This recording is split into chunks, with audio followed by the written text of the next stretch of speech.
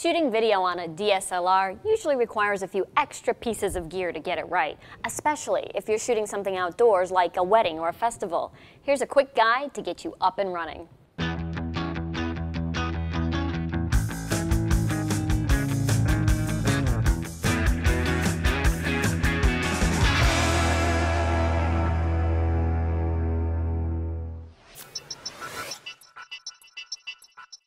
Hey guys, Mia here.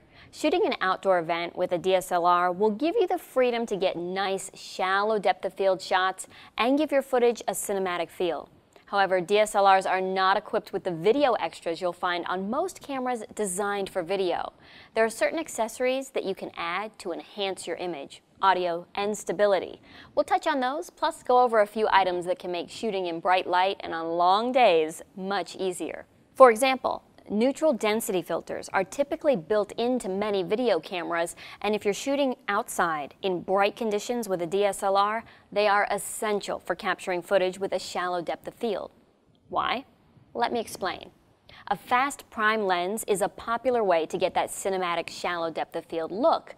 Usually an aperture of f2.8 or faster will get you that classic out of focus background with sharp focus on your subject in the foreground. But on a bright day, it's difficult to shoot at that wide aperture without blowing out the image. Often you can't raise the shutter speed enough to compensate for the aperture because then your motion will start to look choppy and unnatural. So this is a problem that you will experience a lot if you're shooting outside with a DSLR. The good news is, the solution is a fairly simple one, a neutral density filter. I recommend a variable or fader ND, like this Tiffin variable ND. This filter will gradually darken as you turn it, providing anywhere from 2 to 8 stops of ND. So you should be able to find a stop that works for your specific lighting conditions. To buy the right filter for your gear, you'll need to know the thread size for the lens that you're using. When it comes to capturing beautiful, shallow depth of field footage outside, this is an accessory that I cannot recommend highly enough for DSLR users. Now, since you're using fast glass, good lenses are obviously very important, but aperture isn't the only consideration. There are a few lenses out there that have features that can make your life a lot easier when it comes to shooting video. Two great features to have for shooting video are a lens with a declicked aperture ring and image stabilization. A declicked aperture ring will allow you to seamlessly change the aperture value while shooting. This lets you make smooth aperture adjustments on the fly when lighting conditions change without inducing sharp, noticeable jumps in the exposure. Image stabilization is important because for event coverage, you'll be moving around a lot. Even with a rig, which you will definitely want if you're shooting without a tripod, IS can make all the difference in keeping that jerky home video look out of your footage. IS is especially crucial when you're shooting at longer focal lengths. And if you're shooting in an outdoor venue with a stage or crowds, a long zoom lens can be key to making it look like you're up front, even if you can't get there. This Canon 70 to 200 millimeter can make it look like you're immersed in the crowd. Even with the right lens and ND filter, it can be hard to see how to adjust your image outdoors using the LCD.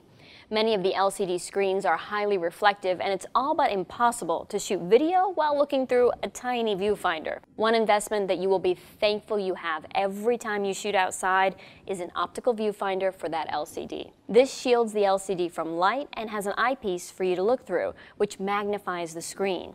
It's perfect for framing your shot and checking focus. This Kinotechnic viewfinder snaps right on the back of your camera once you attach the included frame.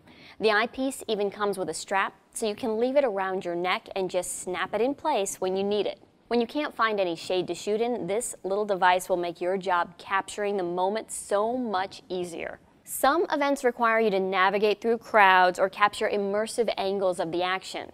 If you're going to be moving around and want to ditch the tripod, a rig may be the next piece of equipment to consider. A simple 3-point shooter should do the trick unless you're working really long hours or using a heavy lens. Then, switching to a shoulder rig can take a lot of pressure off your arm.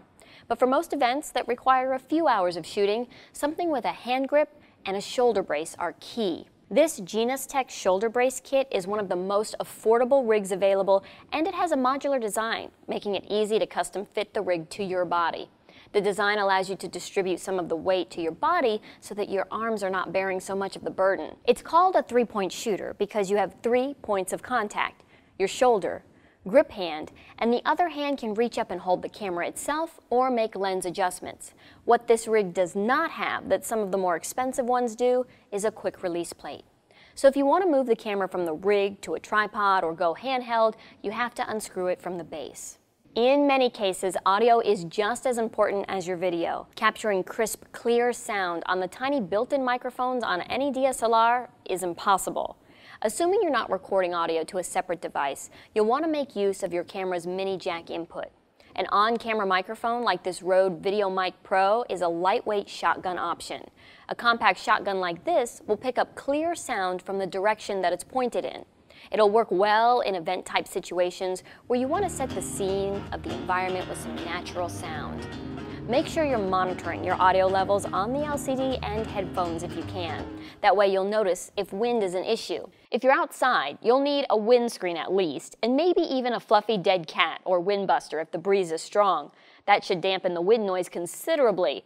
As an option, B&H sells the microphone as part of a kit that includes an RA wind buster. Finally, now that you've added a few accessories to your DSLR, you'll need a way to cart all of this extra stuff around. Here are 2 bag options that will work well for outdoor event coverage. A backpack is obviously the logical suggestion because it allows you to have your hands free to work, but the size and layout of the bag should match your gear load and style. This Ruggard Outrigger 65 DSLR backpack is designed to hold a camera body with an attached 70 to 200 millimeter lens. It can also hold up to 4 extra lenses and a few accessories. The inside dividers are detachable and can be reorganized in a custom design. There are also several front organizational pouches. The Outrigger is heavily padded to keep the gear safe. The larger backpack I have here is the Low Pro DSLR Video Fastpack 350AW. It's designed to carry a large DSLR, a 70 to 200 millimeter lens, and a few extra lenses or accessories. But what I like is this large front panel pocket. If you're using a modular rig like this Genus Tech, then all you have to do is twist one thumb screw to detach the shoulder brace, and both pieces of the rig will fit inside this top pocket. The Low Pro has a pouch for a 17-inch laptop, and it features a hideaway waist belt for extra support if you need it. They both have tripod attachments that can also secure a rig and rain covers. The real key to choosing the right bag for you is to look at your gear and decide the most comfortable way for you to pack and carry it. I hope you enjoyed this brief look at a few accessories that will make capturing video of an outdoor event on your DSLR a success. I'm Mia McCormick. Thanks for watching. Whether you're a hobbyist or a professional, B&H has the answers to your questions. Experience a world of technology at our New York City Superstore. Connect with us online or give us a call. Our staff of experts is happy to help.